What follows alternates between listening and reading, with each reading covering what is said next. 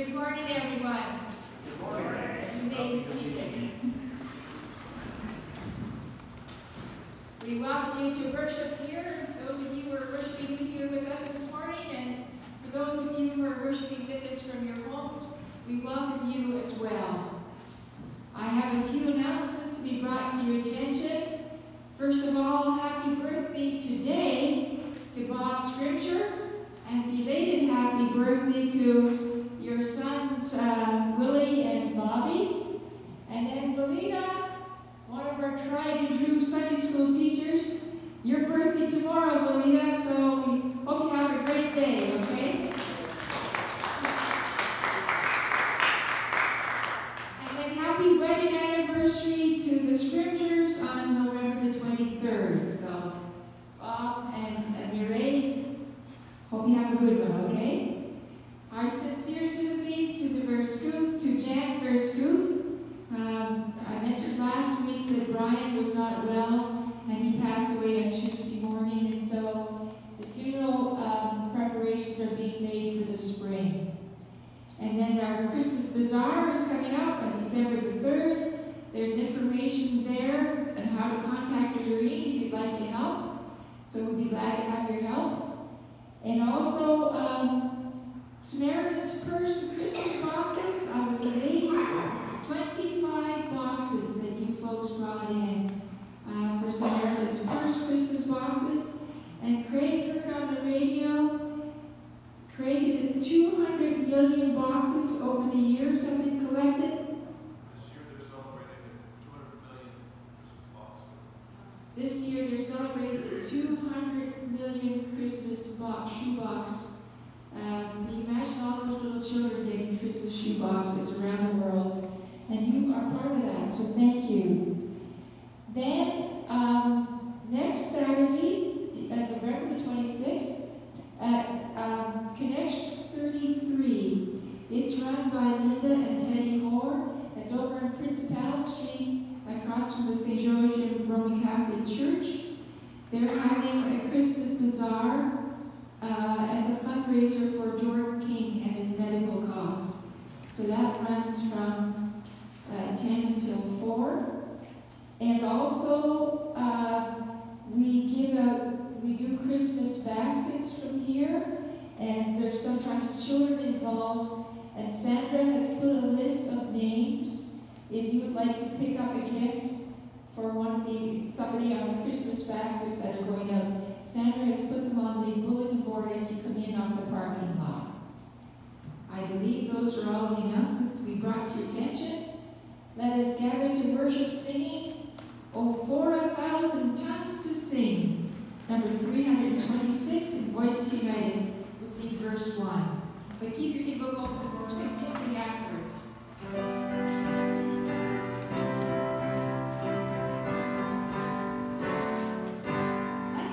Joyfully, okay? Oh, for 1,000 tongues to sing, my great Redeemer's praise. The glories of my God in the times of praise. Let us come together with call to worship. Grace and peace be yours from the one who is, was, and is to come.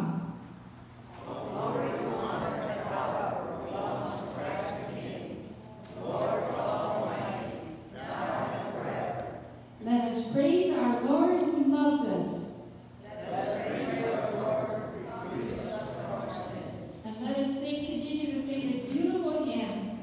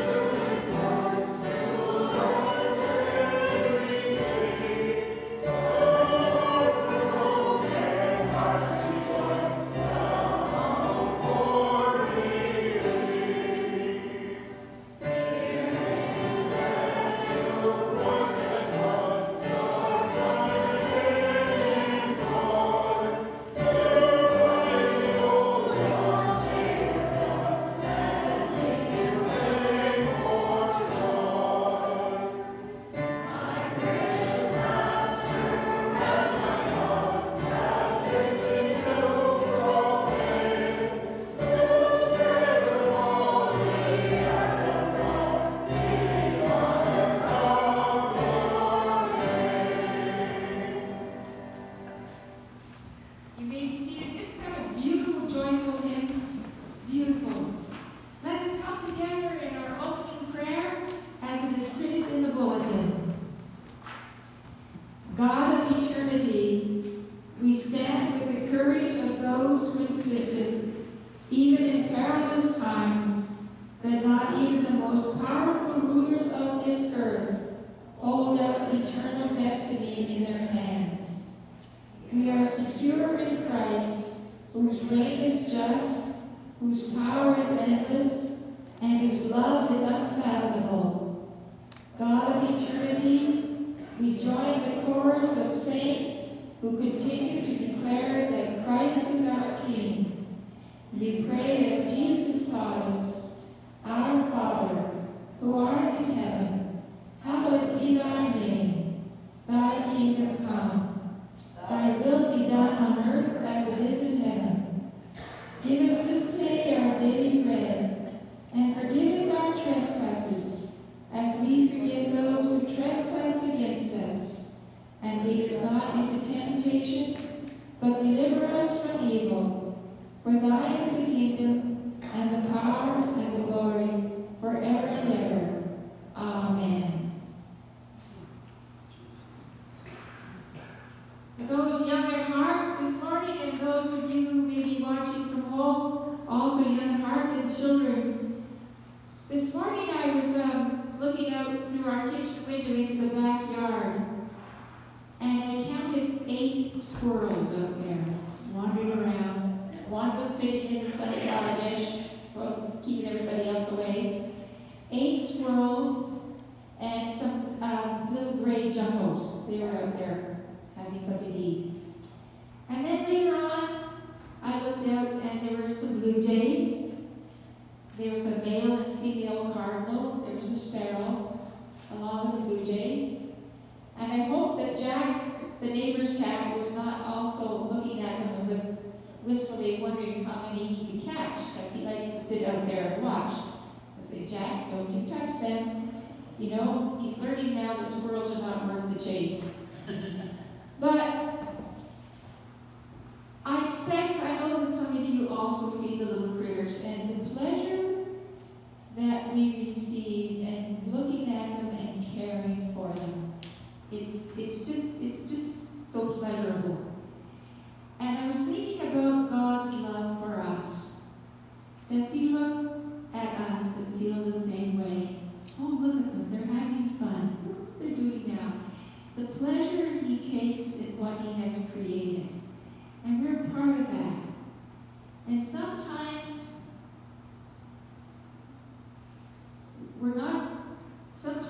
maybe we don't feel loved. And I know that maybe children are not being taught the way they used to, that there's a God who cares for them and loves them. But that is so, so very, very important, that we are loved, that there's a great Creator who loves us and cares for us. And so, no matter what age we are, I think we need to know that Jesus loves us. And we're going to sing that now. 365 Voices United. Jesus loves me, this I know.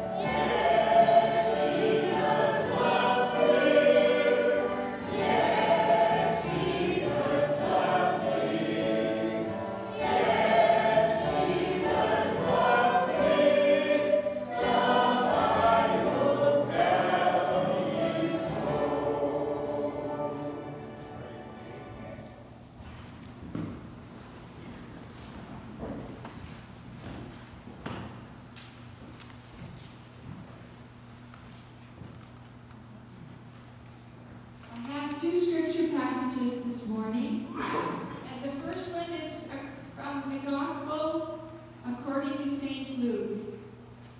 And this is about Jesus' crucifixion. I'm reading from Luke 23, starting in verse 32. Two men, criminals, were led out with Jesus to be executed. And when they came to the place called the Skull, there they crucified him along with the criminals, one on his right, the other on his left. And Jesus said, "Father, forgive them, for they do not know what they are doing."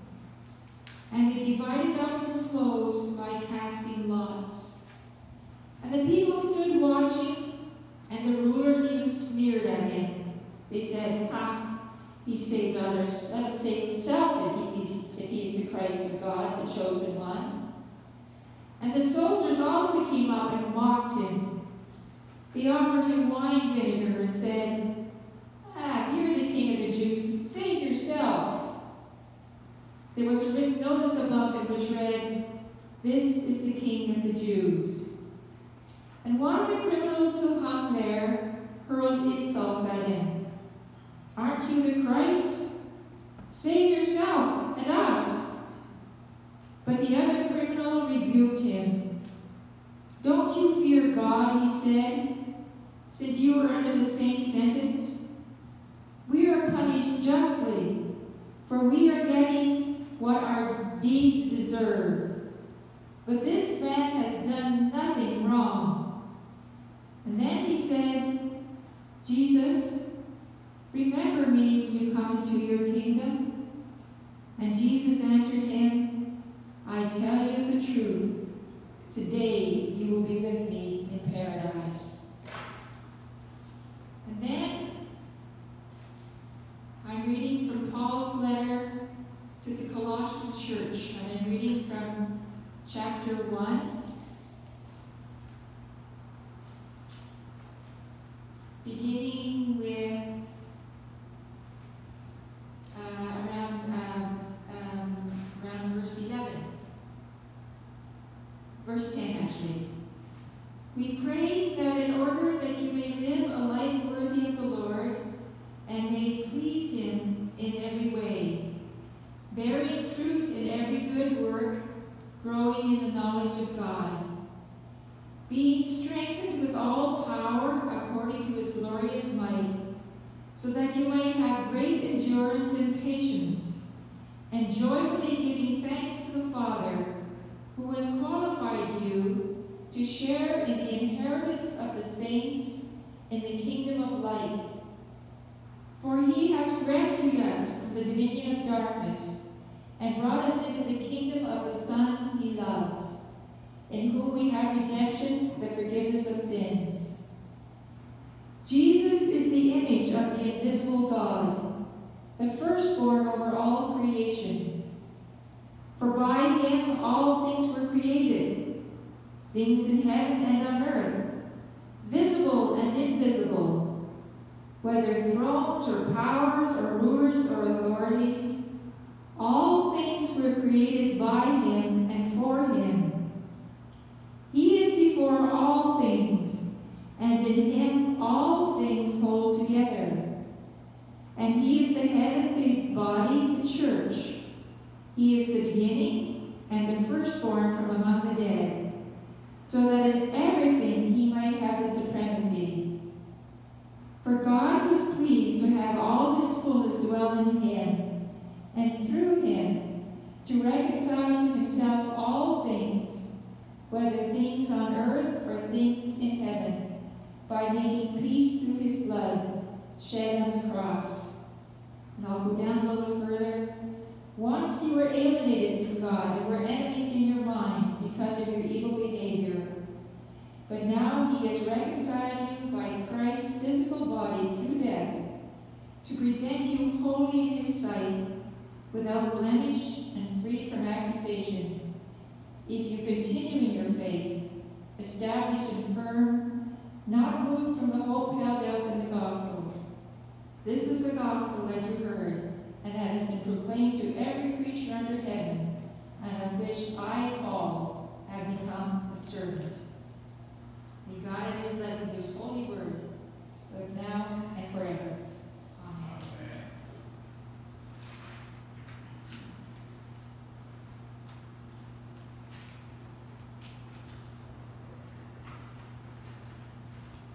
Amen.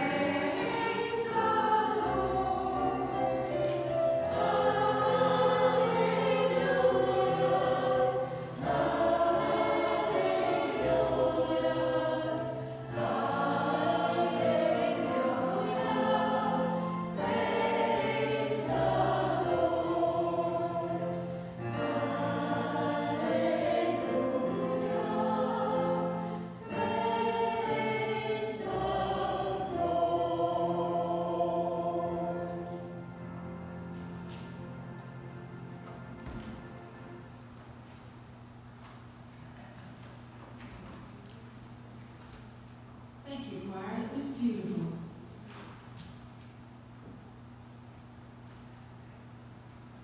When you were listening to the scripture readings being read before the choir sang that beautiful piece just now, you may have been thinking to yourself, whoa, wait a minute. She's reading about Jesus on the cross. That's for Easter time. Did I fall asleep and I missed Christmas? And the second passage, well, I have no idea what that was all about. That was just so complicated.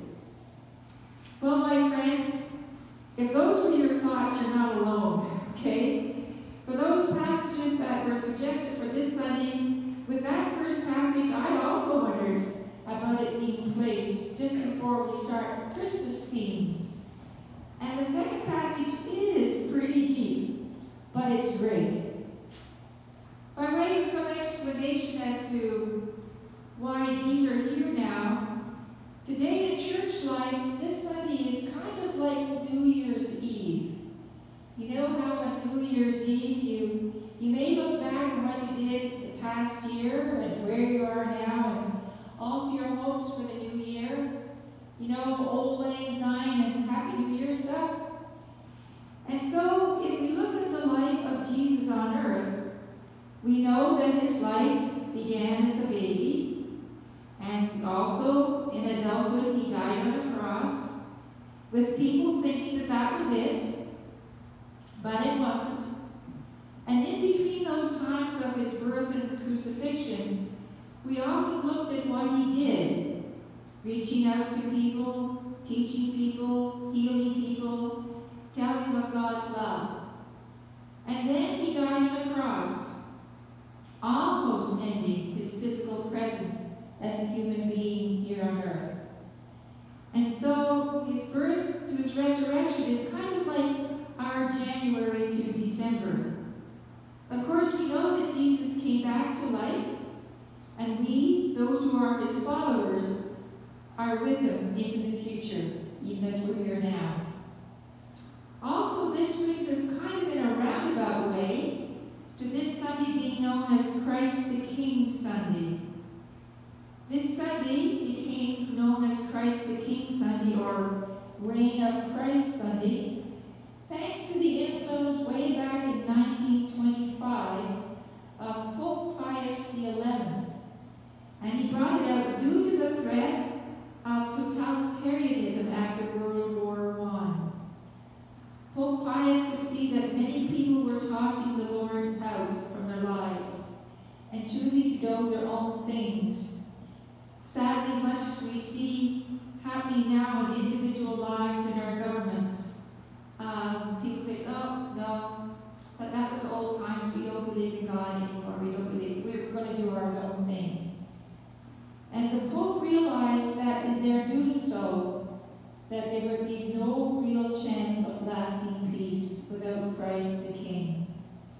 And he wanted people to realize that Jesus as King was their hope of peace.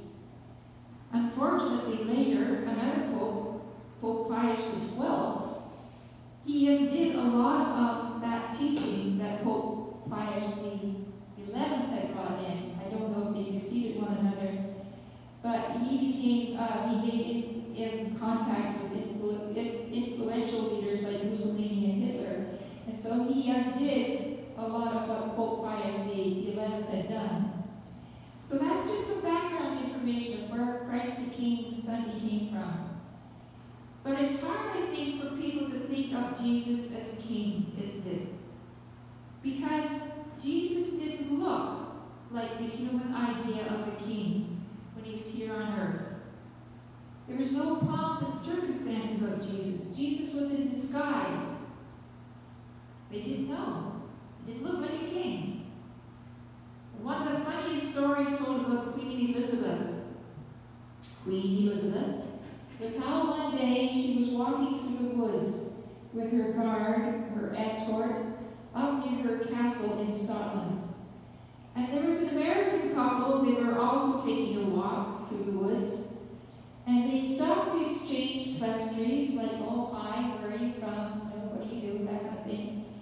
And the Americans asked the guard that since he also worked in England, because the guard said he was out in Scotland from time to time, he also worked in England. They said, well, if you work in England, have you ever met the Queen? And he said, well, yes, I actually work for her. And they were so excited. And they were wondering what she was like. And he smiled and said something like, well, she can be rather bossy sometimes. And the Queen, and he chuckled because the Queen was standing right beside him. And then the couple decided that since the man worked for the Queen, they would like to have a photo with him to show their friends back in the States. And they asked the Queen to take a picture.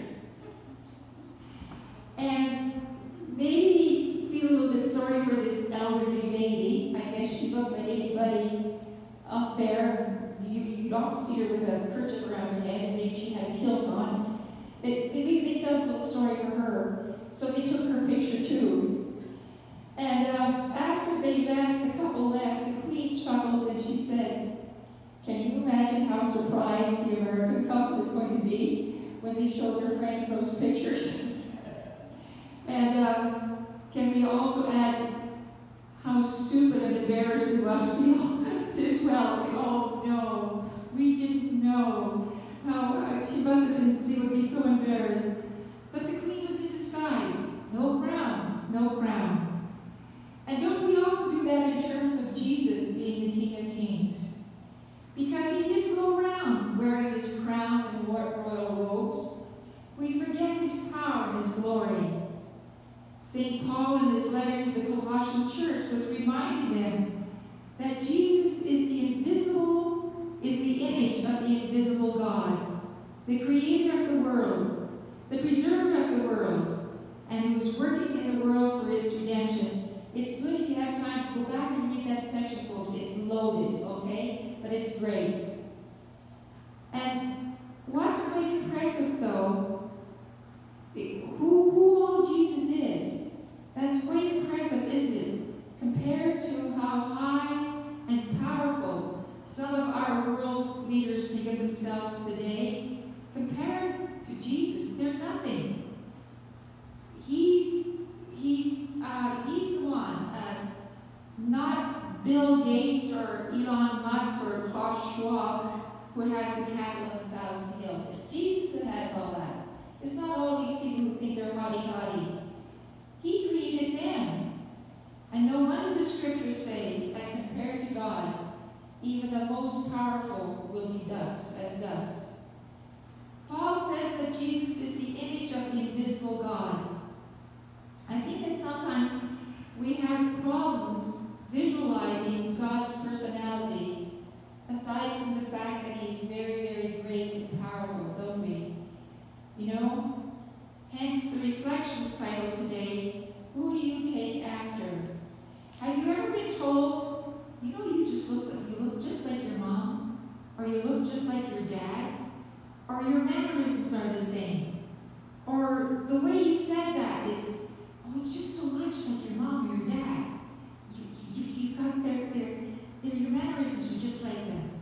Or maybe you answer the phone, and the person who's phoning starts guessing which family member you're speaking to, because you all sound alike.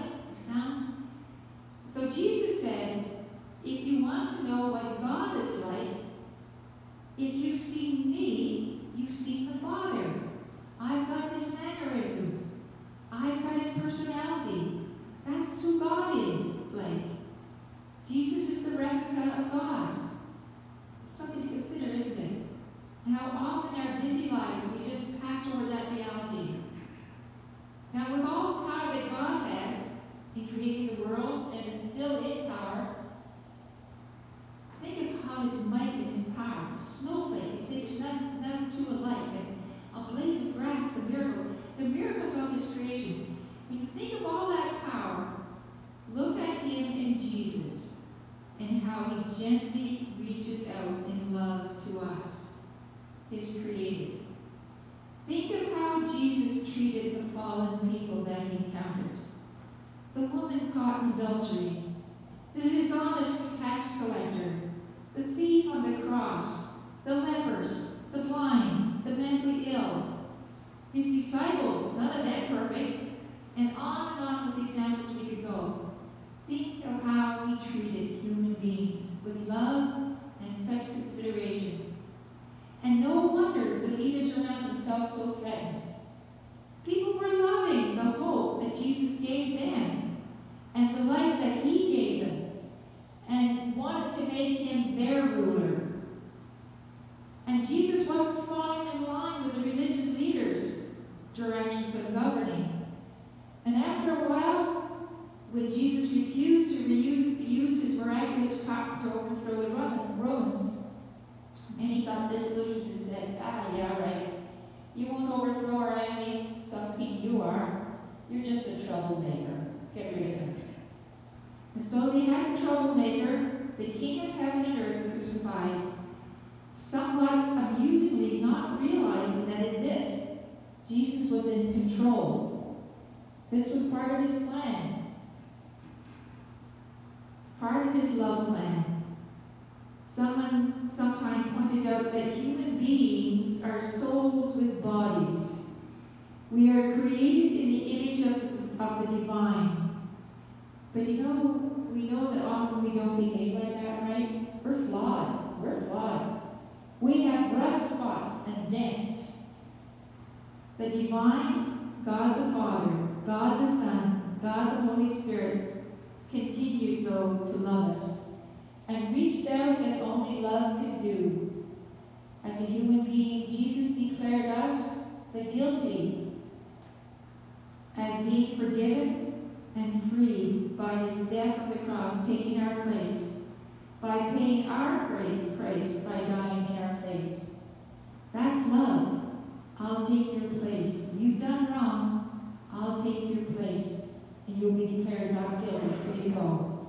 Can you imagine that? We see so much division in our world today, right? But we also see people reaching out in love, giving people hope by showing them the love of the Lord. Love doesn't mean that we can do whatever we want and live however we want, and then God will be fine with that.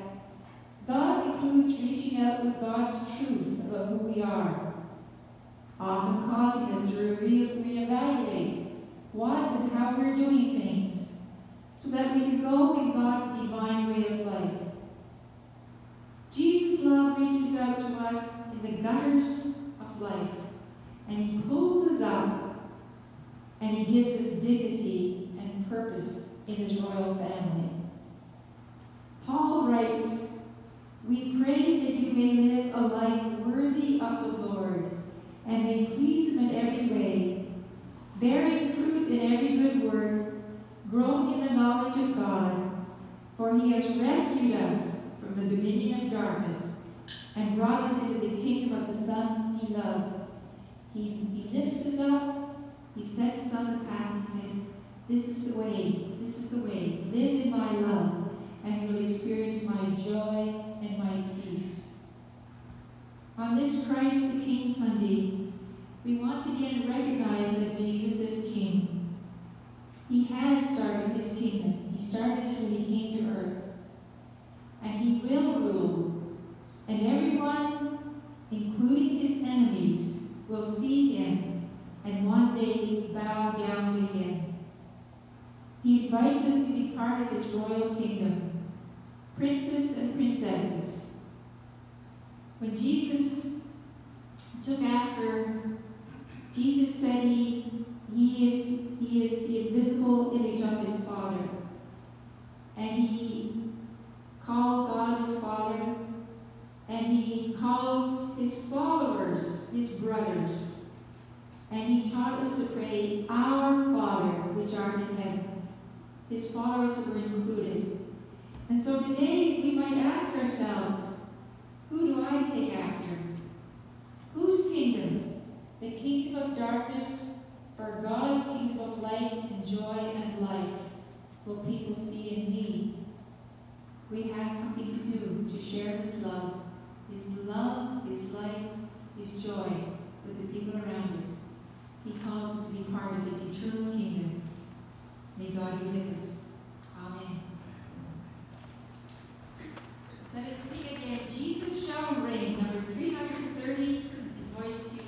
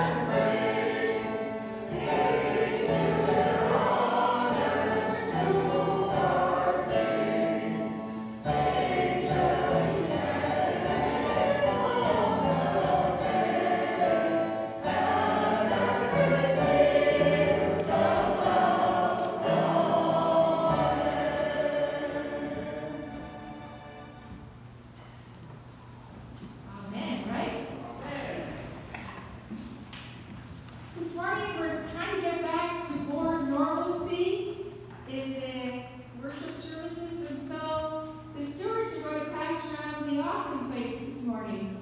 Now, if you've forgotten your offering, don't worry. You can come back next Sunday. But we're just trying to get back into practice and back to some of the normal routine that we did. And Doreen, what are you going to sing? Well, SOG 96, verse 1 and 4. God will take care of it. number 96? 96. If you take a little song to the gospel book and turn to 96, verses 1 and 4, while the offering is being received. 96.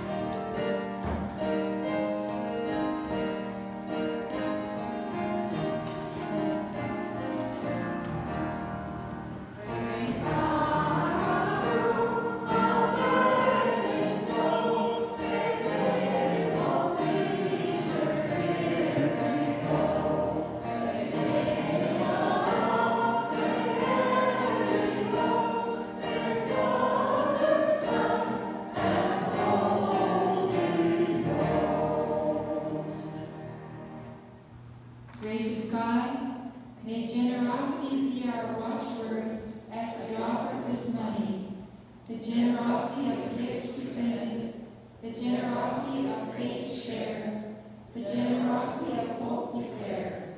Bless our giving through the generous spirit of Jesus. Amen. You may be seated. And as we come to prayer, would you turn to 142 in Voices United, please, as we sing verses 1 and 2 of Jesus Keeping Near the Cross.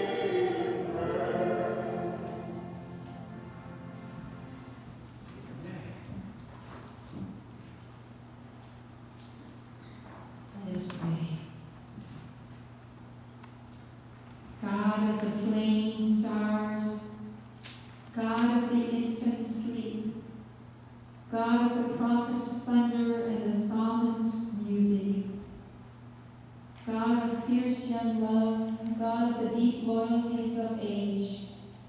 God of all that is, we tremble at the wonder of you.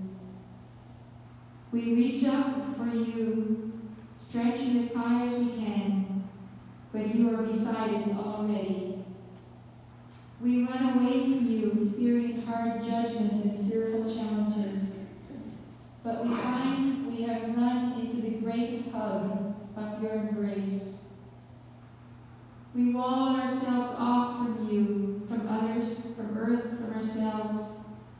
But you find new doorways through our walls, and you open us up to life and hope. We are lost because we will not turn to you. We are found because you always turn to us. So this morning we pray that you will take our poor, weak, fumbling prayers, mix them with your loving strength, and send them forth to help you bless our world. We dare to pray for peace, even though we do so little for it. May the day come soon when rockets no longer carry warheads, but explorers of the heavens, where submarines no longer lurk ready to fire on helpless cities, but dive instead to chart the mysteries of the deep. When planes no longer carry bombs, but people reaching out to other people around the globe. We pray especially this day for our nation, that we may have the courage to come back to you, to honor you in our family lives, in our churches, in our schools, in our governments, that we may lead the world by setting the example of your love. We pray for our world that aches with the hunger and poverty of most of its people. We remember all without shelter, those who must rummage through garbage for scraps of food. Please stand with us, O God, as we question our own lifestyles and struggle to make changes so that others will have more. Our Father, we remember so many people in Jesus' day were healed. And many in our own family circles, we pray, will also be healed of their diseases as they were back then. We pray that your powerful hand will cure those who have life-threatening diseases, those who are undergoing surgery, those who are experiencing great pain, and those whose physical and mental capacities are limited. And yet we know that Jesus did not heal everyone in the land, and that most of the people with dread diseases had to live with their disabilities. And so we pray for those who will not be healed, those whose cancer will take its course, those whose handicaps will continue to live in them, those whose pain will be a reality in their lives. Help them to understand that their illness is not a judgment upon their faith, and give them the grace to triumph in other ways, as many, many others have done, and they have found joy, contentment, and peace in their lives. And oh God, give us the courage to risk following Jesus. Help us to trust his words, even when they seem hard. Give us honesty to tell him how we really feel. Give us a vision of how he would use us, even the least of us, to brighten the corner where we are. And grant us contentment with what you give to us today. Help us to make more of your gifts tomorrow than we did yesterday. All this we ask with prayerful hearts for our Lord and Savior, Jesus, with grateful hearts for our Lord and Savior, Jesus Christ. Amen. Let us conclude our service this morning as we sing More About Jesus Would I Know. And again, it's out of the Little Blue Psalms of the Gospel Book. We'll sing verses 1, 2, and 3. Then we'll have the benediction, and then we'll sing verse 4. 179.